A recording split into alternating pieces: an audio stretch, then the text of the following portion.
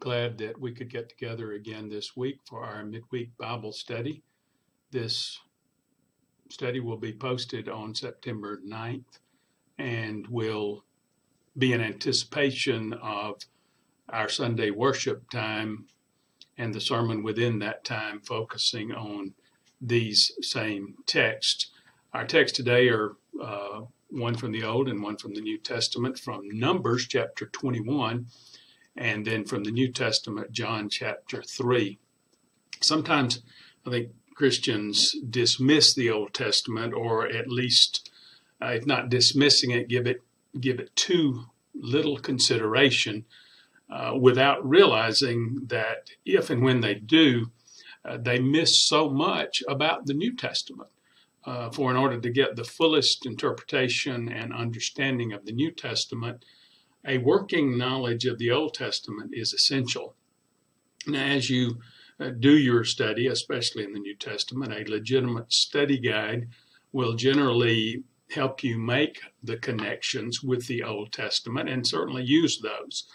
But don't shortchange yourself and your Old Testament awareness by basing that awareness only on what the guides provide you. When the guide directs you to an Old Testament passage, read and study that passage for yourself in addition to what a study guide may give you. This week's scripture lessons from Numbers 21, verses 4 through 9 is what we'll read together, and also John chapter 3, 13 through 17, provide us with one example of a very strong connection between an Old Testament teaching and a New Testament event. In John 3, and we'll read a larger passage than just John 3, 13 through 17. In John 3, looking at the broader context of that brief passage that we look at on Sunday, we get several other references that will help make a strong connection, or that are based on a strong connection between an Old Testament and a New Testament reference. Let's read our scripture together from from Numbers chapter 21. We're reading about the people of Israel, the Hebrews, whatever name you want to refer to them at this point. But the people of Israel have left Egypt. They're under Moses' direction. This is a part of the Exodus event, and they are making their way in a wandering fashion from Egypt toward the Promised Land. Picking up in the middle of the story, or in the midst of this story, Numbers 21:4 and following, then they, the Hebrews, set out from Mount Horeb by the way of the Red Sea to go around the land of Edom, and the people became impatient because of the journey. This people spoke against God and Moses. Why have you brought us out of Egypt to die in the wilderness? For there's no food and no water, and we loathe this miserable food. The Lord sent fiery serpents among the people, and they bit the people, so that many people of Israel died. So the people came to Moses and said, we have sinned because we have spoken against the Lord and you. Intercede with the Lord that he may remove the serpents from us. And Moses interceded for the people. They said to Moses, make a fiery serpent and set it on a standard, and it shall come about that everyone who is bitten, when that person looks at the serpent, he will live. And Moses made a bronze serpent and set it on the standard, and it came about that if the serpent bit any man, when he looked to the bronze serpent, he lived. And now for the New Testament, I want to read, our text is specific, John 3, 13 through 17, but I want to read the first 12 verses along with 13 through 17 to give us a better appreciation for the context of what we read in 13 through 17. Beginning in John 3, there was a man of the Pharisees named Nicodemus, a ruler of the Jews. This man came to Jesus by night and said to him, Rabbi, we know that you've come from God as a teacher, for no one can do these things that you do unless God is with him. Jesus answered and said to Nicodemus, truly, truly, I say to you, unless one is born again, he cannot see the kingdom of God. Nicodemus said to him, how can a man be born when he is old? He cannot enter a second time into his mother's womb and be born, can he? Jesus answered, truly, truly, I say to you, unless one is born of water and the Spirit, he cannot enter into the kingdom of God. That which is born of the flesh is flesh, and that which is born of the Spirit is spirit. Do not be amazed that I said to you, you must be born again. The wind blows where it wishes, and you hear the sound of it, but do not know where it comes from and where it is going. So is everyone who is born of the Spirit. Nicodemus said to him, how can these things be? Jesus answered and said to him, are you the teacher of Israel and do not understand these things? Truly, truly, I say to you, we speak of what we know and testify of what we have seen, and you do not accept our testimony. If I told you earthly things and you do not believe, how will you believe if I tell you heavenly things? No one has ascended into heaven but he who descended from heaven, the Son of Man. As Moses lifted up the serpent in the wilderness, even so must the Son of Man be lifted up, so that whoever believes in him will have eternal life. For God so loved the world that he gave his only begotten Son, that whoever believes in him shall not perish, but have eternal life. For God did not send the Son into the world to judge the world, but that the world might be saved through him.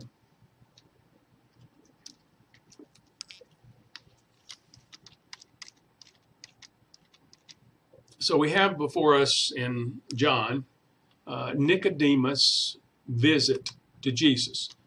Now, it's only in John's gospel. The other three, the synoptic gospels, Matthew, Mark, and Luke, do not give us the story of Nicodemus. And there are three references in John, and we'll talk more about them on Sunday night, I hope.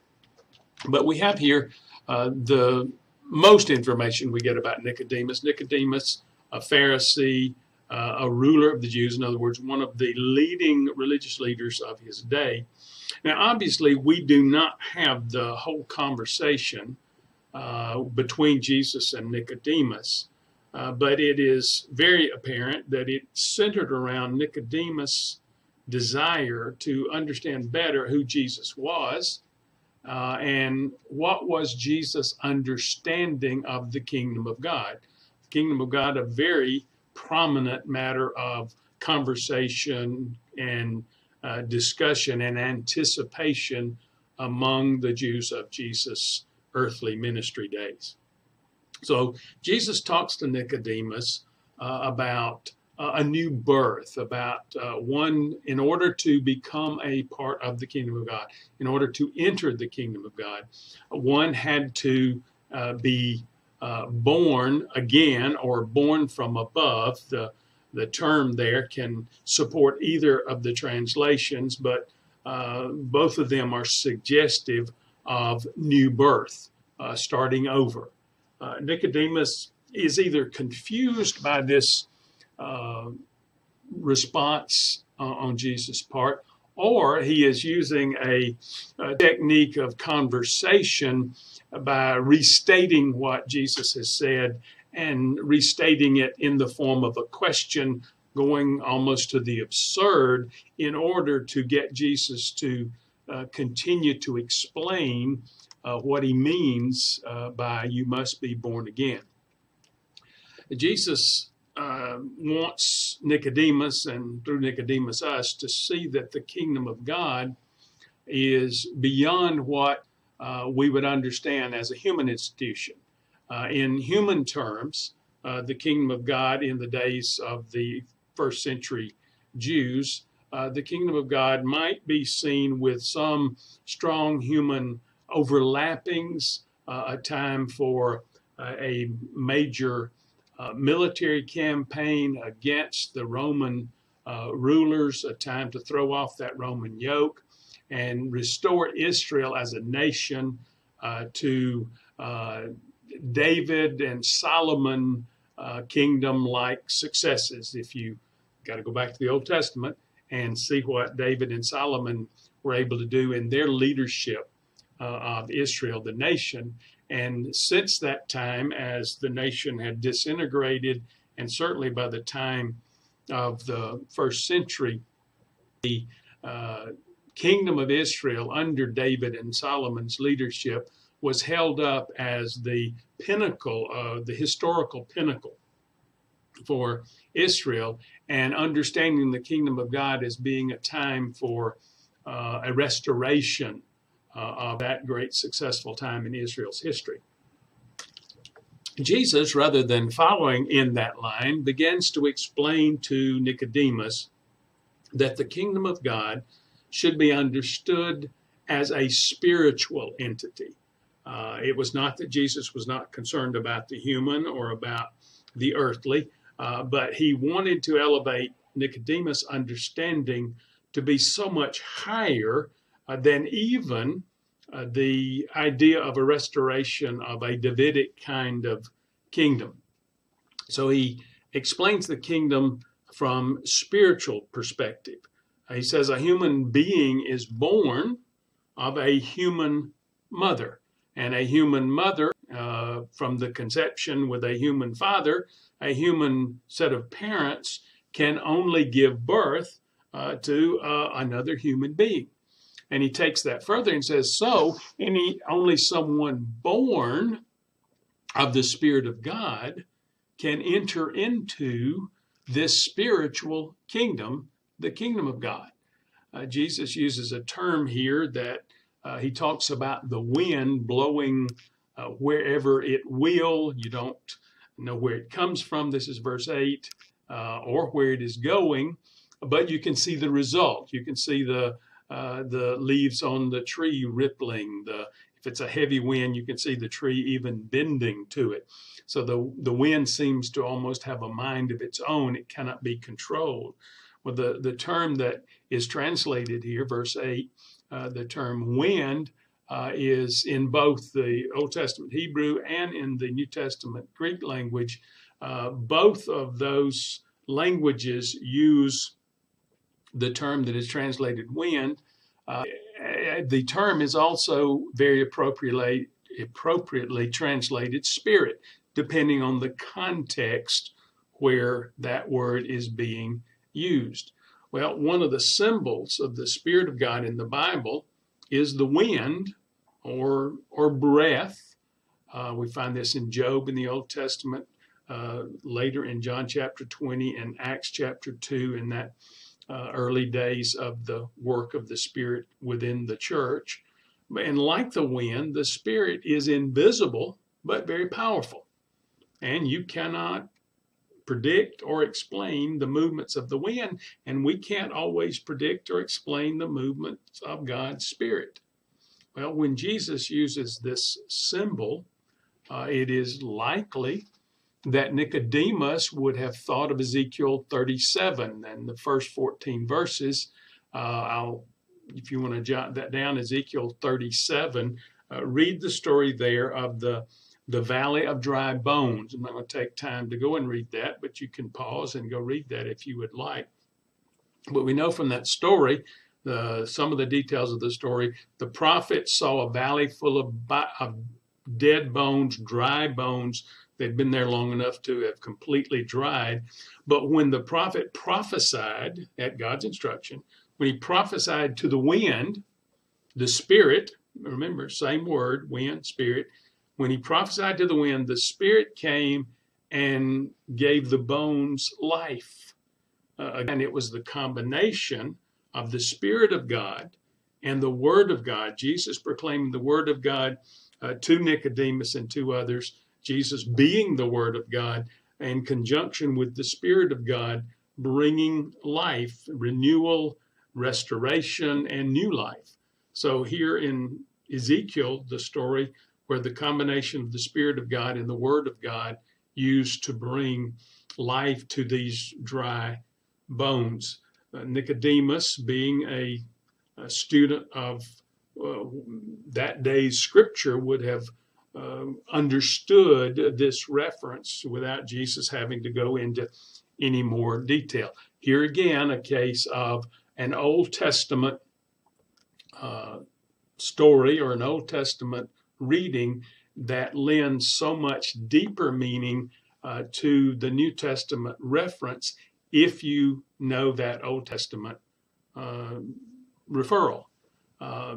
So the nation of Israel, if you want to bring it into first century contemporary setting, and Nicodemus was probably challenged or even convicted by this, the nation of Israel, which would have included Nicodemus and his fellow religious leaders, Jesus is suggesting very blatantly that Israel's dead and hopeless, like that valley of dry bones, in spite of the morality and the religion of the people, which was intense.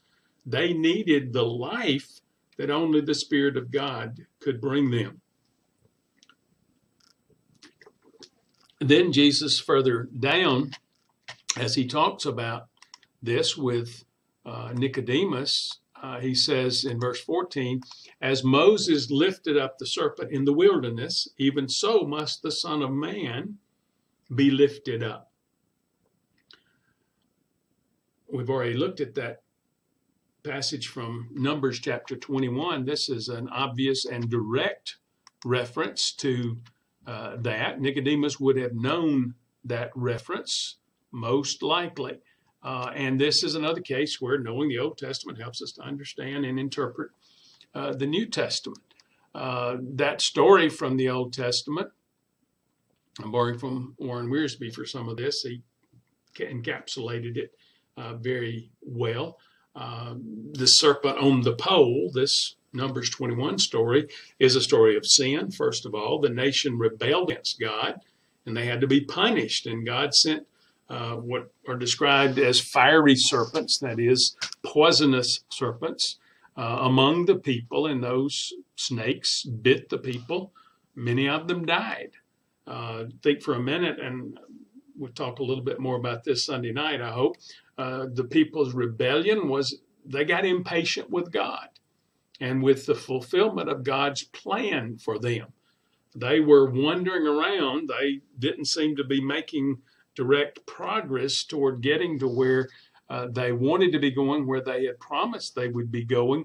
And so they began to grumble against God. And of course, they began grumbling against Moses, who was God's appointed leader for the Israelites.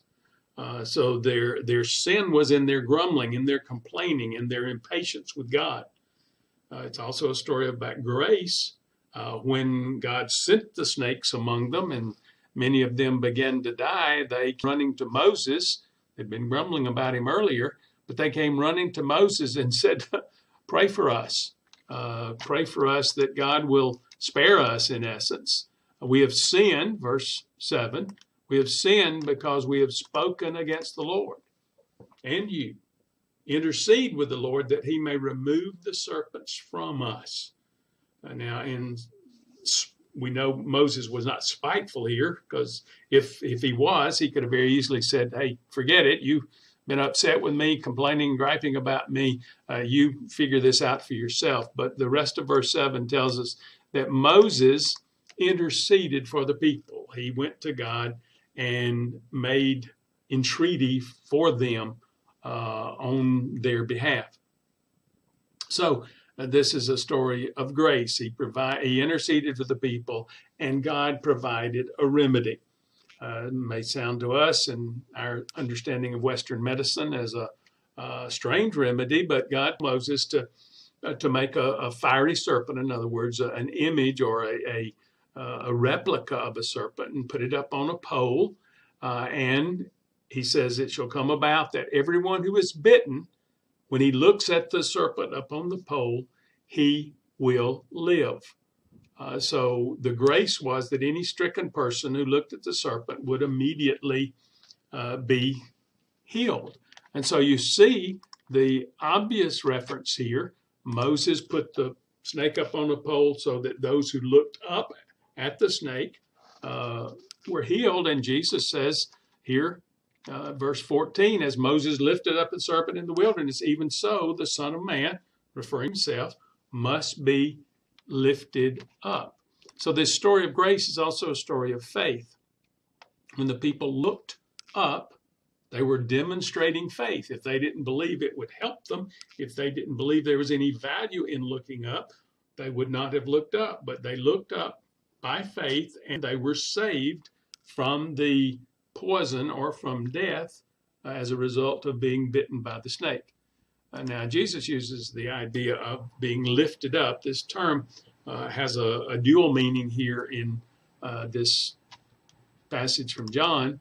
It means, first of all, lifted up to be crucified, John 8:28, John 12:32 through 34. But the verb also means to be glorified, to be exalted, when he's lifted up, when he's honored, when he's held up by God in honor. In John's gospel, John points out that our Lord's crucifixion was actually the means of his glorification. The cross was not the end of God's glory. It was the means of his glory. Again, Acts chapter 2, we get that spelled out. So in like manner, Jesus says, as the serpent was lifted up on that pole, so the Son of Man would be lifted up on a cross. Why? Well, to save us from sin and the death penalty that sin brings with it. The Old Testament people, to save them from the poisonous bite of the serpents that God had sent among them in God's response to their rebellion. In the camp of Israel, Wiersbe points this out. I thought it was interesting. The solution to the serpent problem was not in killing the serpents, or in making medicine, or in pretending that the serpents were not there. In other words, try to ignore them. The solution didn't come from passing anti-serpent laws, or even from trying to climb the pole. The answer was very straightforward, very simple. The solution, the saving solution to the serpents, was to look by faith at the serpent that had been lifted up. Why was this the solution? Why was there not another solution? Well, I think it may sound overly simplistic, but this was the solution because it was the solution God gave. As we usually find with God, God's solution to whatever dilemma we take to God, to follow that solution requires faith. In the case of the serpents in the wilderness or in the desert, only if someone believed the solution would that person look up. And so we have, as Jesus uses this picture from the Old Testament, we know that our whole world has been bitten by sin. Paul tells us in Romans that the wages of sin is death. And so God has sent his Son to be lifted up on the cross, to be crucified and glorified, not only for Israel, but for the whole world. And how is a person born from above? How is he or she saved from eternal perishing? By believing on Jesus Christ, by looking to him in faith. And then Jesus, of course, gives us those most famous words, certainly in John's gospel, and for many believers, the first and in some cases perhaps only verse that we've memorized, John 3:16, for God so loved the world that he gave his only begotten Son, his one and only, unique, one-of-a-kind Son, that whoever believes in him shall not perish but have everlasting life. So the Son of Man must be lifted up so that whoever believes in him, or whoever believes in him, believes will in him have eternal life. Verse 15. But we memorize verse 16, but sometimes stopping there, we miss the most full meaning of what Jesus says, for he continues in verse 17 to say, for God did not send the Son into the world to judge the world, but that the world might be saved through him. This, as I mentioned in the story of the serpents in the desert, this reminds us that the story of Jesus, while it is a story of dealing with sin, it is also a story of grace. For it is through God's grace that God provides us with the eternal solution to sin. So as we keep looking up to the glorified Lord, we embrace our salvation, and as we continue to look, we continue to grow in our faith, and that keeps us looking up. And the more we look up, the greater is our faith. And the greater is our faith, the more we look up. So keep looking to Jesus, the means of our salvation. Keep looking to Jesus as an expression of your faith in him. Amen. Quick reminder that we are planning an evening worship time this Sunday at 6 o'clock under the oak trees across the street from our offices and our sanctuary. Bring a chair, or for every person that comes along with you. We have had some wonderful times, got some special music planned as we've all done, and we've got some special guests for the children. So bring your children, and I think they can look forward to a special time, and then they will have some time together later in the service while we continue our worship. As we've been doing, we continue to have worship time live on Sunday mornings at 9 and at 10:30, and those services are also available on a streaming platform. You can see them either through Facebook or YouTube. As you take advantage of these ways to stay connected with your church family and continue the very essential spiritual practice of worship. Thank you for joining with me today. May God's presence bless our together, even though it is not physically and even though we are not physically present.